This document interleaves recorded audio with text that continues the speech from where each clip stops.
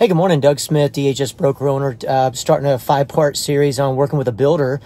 Today is day one of working with a builder and watching the Olympics last night, the women's freestyle.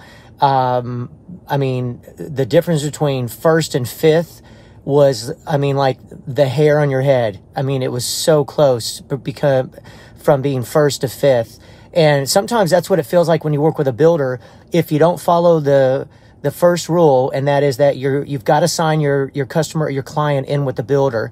So whether you're going in with your buyer or the buyer goes in without you, because it could be a weekend or a holiday and the buyer's out looking on their own, the first thing you need to tell a buyer is to sign you in or register you.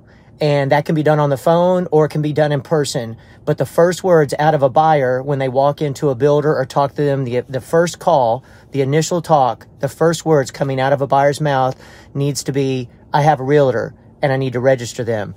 Obviously, you can send them a website called builderupdate.com. You can both be searching for builders. You can also Google builders in the area. You can go in the MLS and do a search for homes built 2020 and newer. That's by putting 2020 and a plus sign in the MLS. But at the end of the day, the best way to do it is you actually set up time, you meet the buyer, and you go show them. And right now in this marketplace, there's just not a lot of availability of homes. But again, the last words you ever want to say to a buyer, even when you're showing them pre-owned homes, is, hey, if you go out and look at a builder, just be sure to sign me in. And they're going to ask, generally the customer client is going to say, well, what can you do for me? And number one, usually a rule of thumb is that the on-site people at a builder don't have a real estate license because it could be a conflict of interest. So they're not going to be represented. Your buyer, who is a customer when you first meet them, and obviously they're going to be a client when you get the buyer rep signed. And again, when I meet a buyer, I give them a packet. It's got a template of the buyer rep agreement. Paragraph 1 says your name goes here.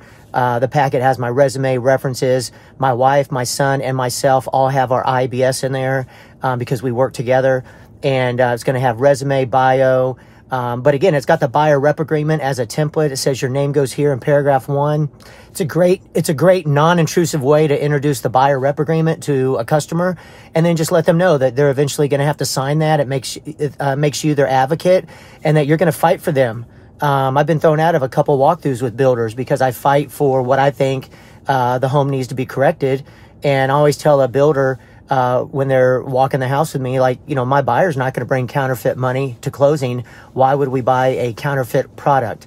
So you want to make sure that the home, if there's any bowed walls, if there's cracks, if there's anything like that, that you're going to be an advocate. And that's what you're going to explain to the buyer when you go out there.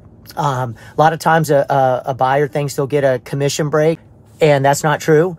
The commission paid to a realtor is out of a separate fund, a marketing fund. And at the end of the day, the only person that makes more is the on-site person. And of course, they don't have a license, so the buyer won't really be represented. They'll be offered Coke and cookies and a water bottle when they walk in.